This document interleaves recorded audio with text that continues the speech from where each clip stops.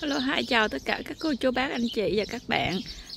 Bắt đầu bây giờ mình vô mùa xuân tháng 4 rồi các bạn. Mùa spring rồi, bắt đầu allergy kinh khủng luôn. Thì mình muốn quay cho cô bác anh chị coi tất cả những cái cây của mình đã chống chọi qua cái mùa đông của năm 2024, 23, 24 là như thế nào. 23 chứ hả các bạn. Đó, thì cây này là cây ổi kilo nè các bạn.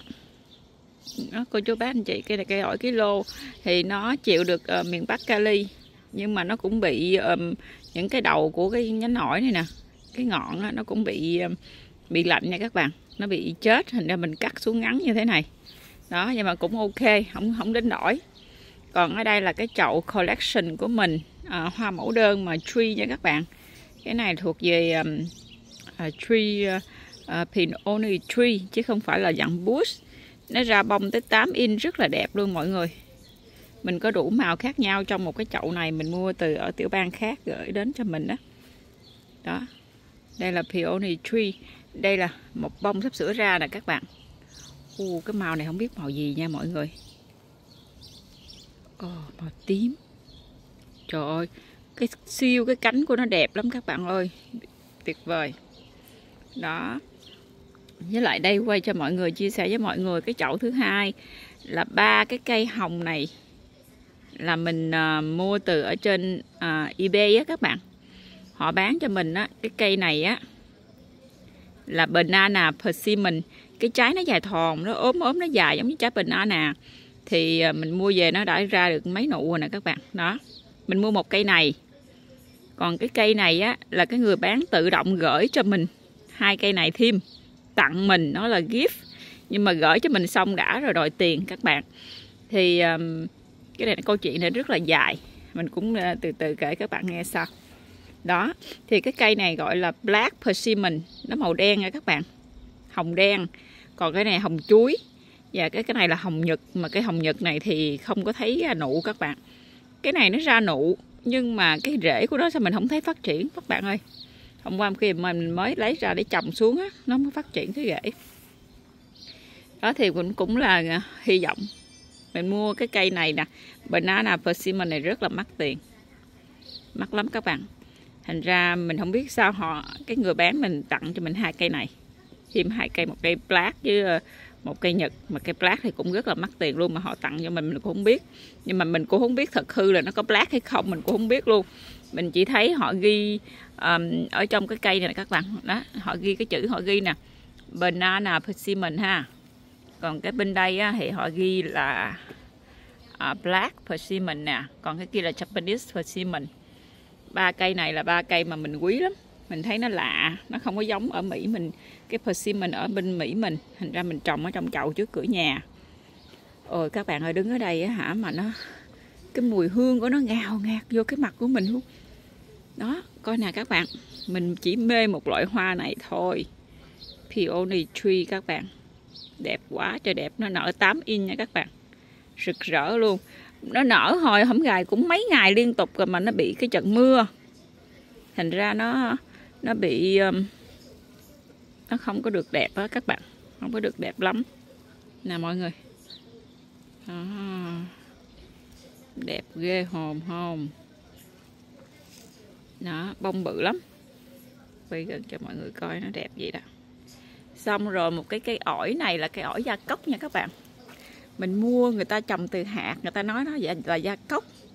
Rồi cái là mình uốn éo mình tính làm bonsai chơi đó. Nè, anh chị các bạn thấy nó cũng uốn éo mà nó nhiều nhánh lắm, mình cứ đặt lá hoài à. Nó ra từ gốc biết bao nhiêu là nhánh luôn.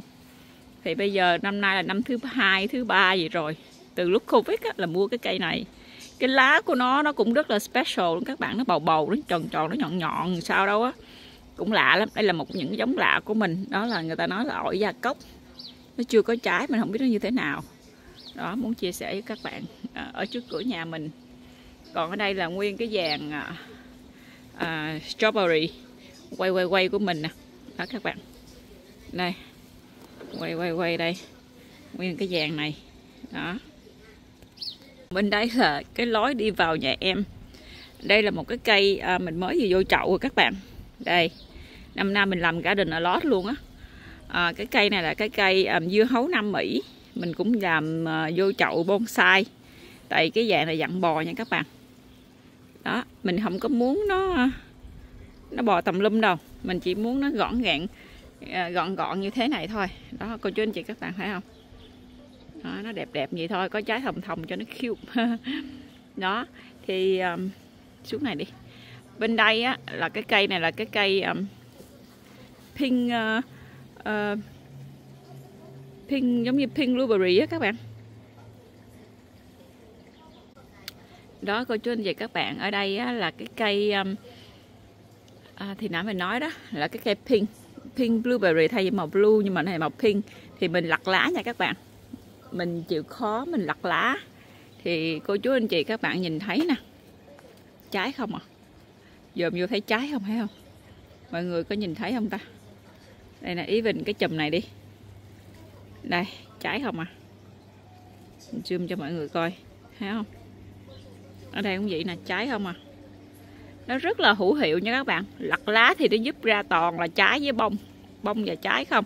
Chẳng hạn như cái chùm này cô chú anh chị các bạn thấy không nè, trái nha. Chịu khó lặt lá lặt cũng cực lắm các bạn, nhưng mà nó ra nhiều trái mình ăn đã luôn á. Cái cây này ở trước cửa nhà mình đó, mọi người thấy không, mê chưa? Nhiều lắm đó. Nguyên một cái cây này nó bự nha các bạn, nó lớn. Mình trồng năm nay năm thứ, mình mua cây lớn các bạn, nhưng mà trồng cũng mấy năm rồi, hình bây giờ nó lớn nữa. Mình chỉ cũng cho nó gọn gàng ở trước cửa nhà mình thôi, mình không có muốn nó too much, nó quá bự thì mình ve cái đường đi của mình trước cửa vào nhà đó các bạn. Thì qua bên đây á, là cái cây này là cây mình hay thường gọi cho vui đó là cây nho thân gỗ bonsai của mình đó các bạn. Nó tự nó uốn éo tự nhiên chứ không ai uốn hết. Cô chú anh chị các bạn thấy không? Cái nhánh của nó là nó tự uốn mà nó chia cái tán của nó đều đẹp kinh khủng đó. Lúc mà mình thấy cái cây này là mình mua liền ngay lập tức, tại vì mình thấy nó đẹp quá.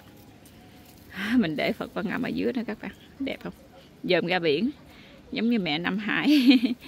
Và năm nay nè cô chú anh chị các bạn, mình bỏ phân bông trước khi nó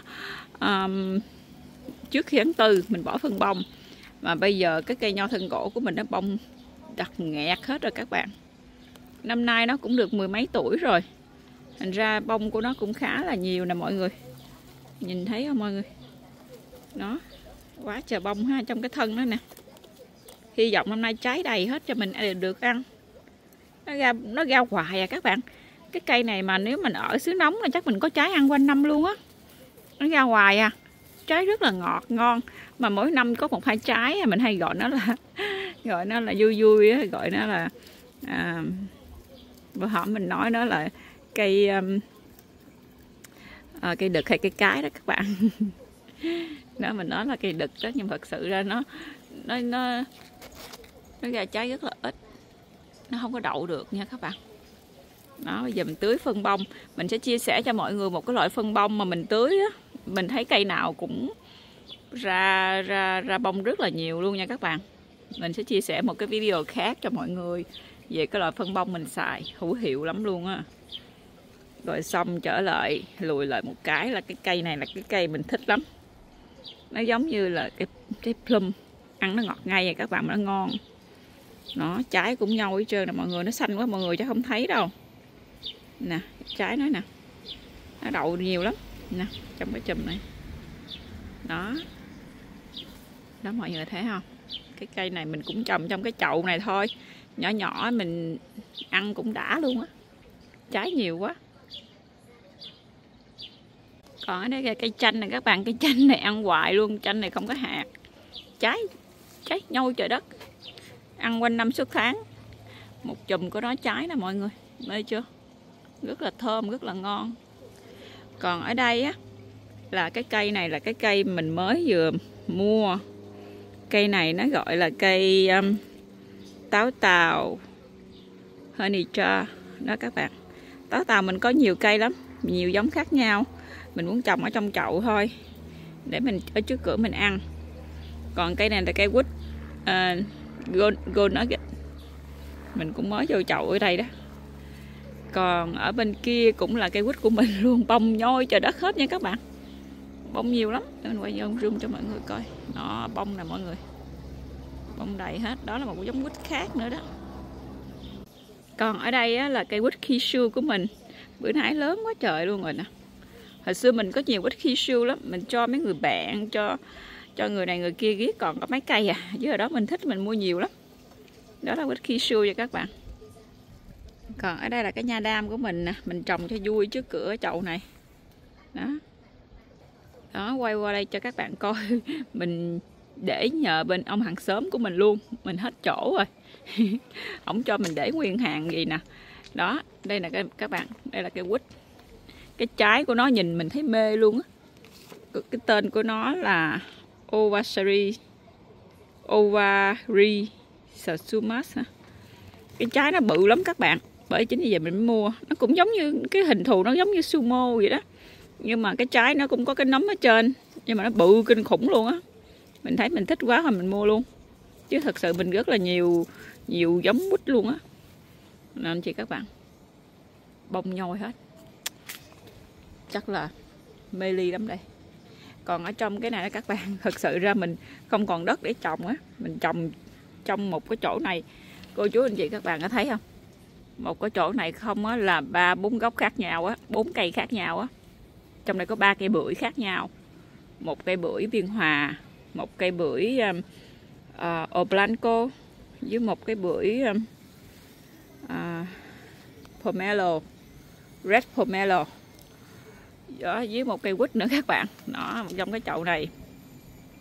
Ở đây cũng là một cái giống quýt rất là ngon nè, bông đầy hết trơn này các bạn. Mình trồng ở trong cái chậu nhỏ thôi. Đây là cô chú anh chị các bạn thấy không? Đó, mình bỏ trong cái chậu nhỏ thôi để mình trưng Tết á. Mình đem vô nhà cho nó dễ để mình trưng Tết, chứ là mình tháp nó vô ngay cái chỗ này là các bạn. Đó, mọi người thấy không? Mình tháp nó vô đây á, thì nó ra một cái nhánh Kishu ở đây rồi. Mình sẽ tháp thêm vài loại khác nhau trong một cây. Còn ở đây là cái cây bưởi nè các bạn. Sao cái lá nó buồn vậy ta? Nó bị bệnh hay gì đây? Nè, tự nhiên nó bị cái gì nè các bạn thấy không? Nó èo ọt xong rồi nó quéo. Đây là cây bưởi rồng. Đó anh chị các bạn. Đó là cây bưởi rồng. Còn bên đây là một cái giống quýt nữa nha mọi người. Đây, lủng lẳng nè. Quýt này ngộ á. Cái đít của nó vậy đó. Cái nào cũng vậy trơn nè. Lạ ghê không? Thôi kệ. Mình mua cây quýt này, quýt sumo nha các bạn. Mà người ta bán cho mình, ta nói sumo mà sao về nó thành vậy đó. Thay vì nó nu mà giờ thành nó lủng đít. Đó, rồi cái cây này là cái cây ổi khóm của mình, nay nó lớn quá trời luôn rồi mọi người. Quá trời bự luôn á, ổi khóm cũng để bên ông hàng xóm luôn. Đó. Xong rồi đây cũng là một trong những cái giống ổi của mình nữa nè. Đây là cây ổi nữa nè. Ổi này ổi cũng là ổi lá bự dễ sợ các bạn ha. Ổi đỏ đó. Còn bên đây là cây trà của mình. Cái này cây trà nha các bạn. Dưới gốc chanh mình cũng có rau gấp cá nữa các bạn, đầy hết á. Mọi người coi, cái này là cái cây đào của mình khuyên. Mình mua mà mình chưa có làm gì hết. Mình tính uốn éo chút đỉnh chơi cho vui. Còn ở đây là cái cây quýt bonsai của mình nè các bạn. Cây quýt này ngon vô cùng luôn, nó ngọt ngây hả, ai ăn cũng khen hết á. Mới vừa rồi trái nghẹt hết luôn nha các bạn, trái đầy hết luôn. Rồi mình mới mình cắt hết trái rồi, bây giờ bắt đầu cho nó ra bỏ phân, cho nó dưỡng lại các bạn, nó cũng hơi mệt rồi. Đó. Còn bên đây là cây khế. Cây khế này hả, bông nghẹt nha, năm nào cũng bông, năm nay chưa có bông, nhưng mà không bao giờ đậu trái. Cây khế này chỉ còn ngắm cho vui thôi chứ không ăn được gì trơn á, 6-7 năm rồi đó các bạn, mà nó không chết là mai rồi. Đó là cây khế.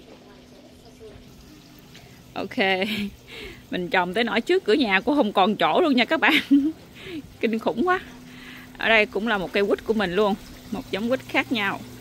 Nhà mình toàn là quýt nhiều lắm luôn, đủ loại. Đây là cây tắc.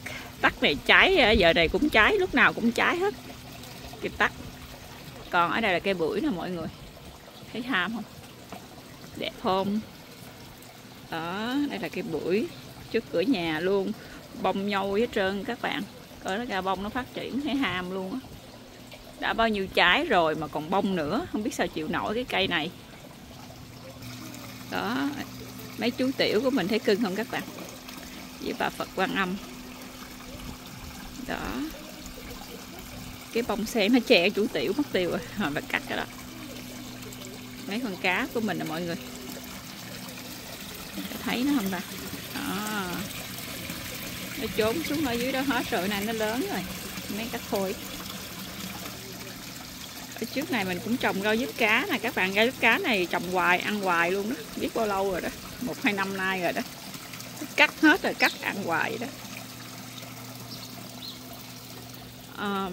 Chia sẻ với mọi người. Ở đây cũng là một cây quýt luôn.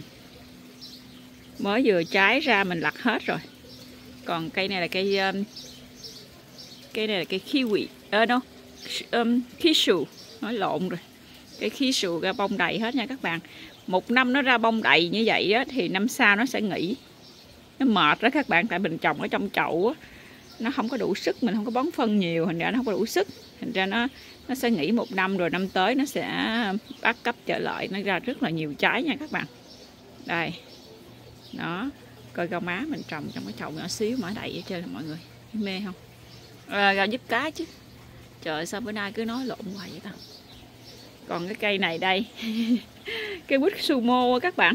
Uốn éo. Nó đang uốn éo, nó giống như hình chữ S. Không biết giống chưa nữa đó. Còn cái cây này là anh chị các bạn mới chia sẻ với mọi người nha. Cái cây này là cái cây đào mình mới mua, nó đẹp quá à. Cái màu cam của nó là mọi người. Mình zoom lại cho mọi người coi. Nó nhiều cánh lắm. Mọi người thấy đó không? Nó quá trời cánh luôn bên đây. Nó đẹp quá trời luôn á. Mình thấy cô không có 2-3 cây rồi mà cô không cưỡng được mua tiếp nữa. Mình thấy nó đẹp cái mình mua. Đó, đây là cái cây đào. Còn cái cây này cũng là giống vậy nhưng mà lá nhỏ hơn các bạn. Cái này lá nó bự rồi, tại nó double size, nó double cánh. Nó double cánh, nó bự, nó đẹp lắm. Còn cái cây đỏ này á cũng double cánh nữa nhưng mà cái bông nó nhỏ hơn nha các bạn, màu đỏ. Đó. Đây ở trong cái chậu để trưng Tết nè. Đó. Nó chỉ vậy thôi. Còn đây là con công. Đó, còn bên đây cây đào này, cây đào 3 màu của mình nè các bạn. Đó, dáng bonsai mình cũng mới vừa vô cái chậu cho nó. Đó, bên đây là cái cây này là mình mới trồng vô con công nè. Đó, mình cho con công nó giống như nữa, nó có cái bông ra nó đẹp đẹp. Giống như cái đuôi của nó xòe vậy đó các bạn. Nó giống như cái cây này nè. Đó. Quân tử lan hay gì đó không biết phải không nữa. Của anh mình cho. Đó anh chị các bạn. Một chút xíu trước cửa. Rồi tới đây là cây này, cái apple Fuji nha các bạn. Fuji apple nó ra bông hơi trễ ha. Mình thấy bắt đầu mới lú nụ à. Nè, lú nụ à. Hôm nay nó cũng lớn rồi. Đó mọi người. Ở dưới này là mình trồng rau thơm thôi. Với cái ổi này mình cũng đang cắt tỉa nó lại. Nó thiếu phân quá đi. Đang cắt nó hơi còi cọc quá các bạn. Đó. Xong bên đây là đám rau găm, rau thơm cho mọi người coi. Cây này là cây bưởi này rất là ngon, thứ giống ngoài chợ người ta bán nè các bạn. Nó đang có bông. Cái này là cái hàng mà mình nó siêu tầm, giống bưởi ngon. Mình sẽ cho nó xuống chậu tại hết đất rồi các bạn. Đó, đây là cây bưởi. Bưởi đỏ, trong ruột đỏ giống như ngoài chợ bán đó, bây giờ đó các bạn. Đây còn cái mai tứ quý này mình mới bứng vô chậu này. Mình trồng nó ở đây. Đó, đây là cây mai. Cái cây hoa mai, cây mai vàng này các bạn. Bây giờ nó cũng nở lai rai, hồi Tết nó nở rộ dữ lắm luôn. Bây giờ nó chỉ còn lai rai thôi à. Nó đẹp quá. Mình cũng đang uống nó nè, uống nó 1-2-3 tầng vậy mà chưa có uống được nữa. Không nó quá nhiều việc luôn đó các bạn. Quên khoe với mọi người biết cái cây này cây gì không? Cái này là rau cần nước của mình đó các bạn. Mà nó thòng xuống, nó trồng, mình trồng ở trong cái chậu mà vậy đó.